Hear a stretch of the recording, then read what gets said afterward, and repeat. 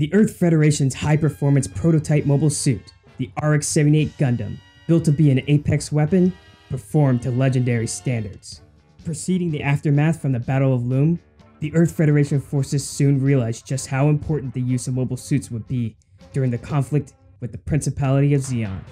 Developing suits would be vital towards victory. The Federation's mobile suit development program was dubbed Operation V, and the RX-78 Gundam was the centerpiece.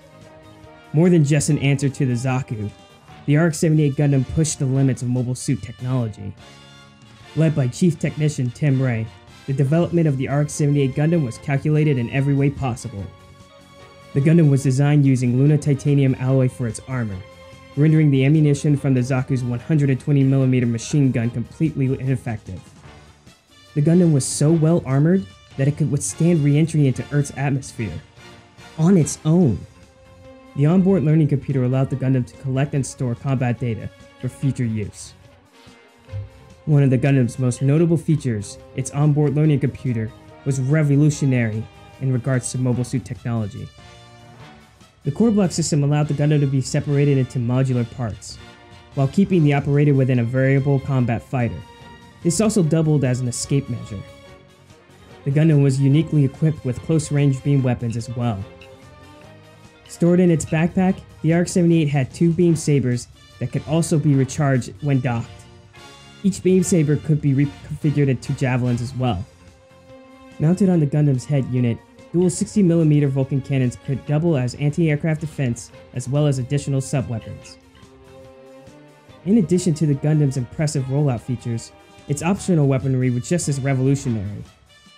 The BOWA-XBRM-79073 Beam Rifle was a high-output megaparticle weapon that was just as powerful as a standard battleship cannon. The Hyper Bazooka shot a massive 380mm projectile and could store a full magazine of 6 rounds. And last but not least, the Gundam Hammer was... It was something. It definitely had charm. The RX-78 also wielded an additional defensive feature, the Experimental Medium Shield, sometimes referred to as the G-Shield. In combination with its versatile weapons, the RX-78 Gundam proved to pave a warpath against the Zeon forces, gaining a reputation of fame and fear. Thanks for watching, and I hope you enjoyed this episode about one of the most iconic mobile suits of all time. Make sure to subscribe and you... What? You want to get inside of the Gundam? And learn how to operate it too? Well, you've come to the right place. Get ready to suit up. Next time. And may the glory of victory be yours.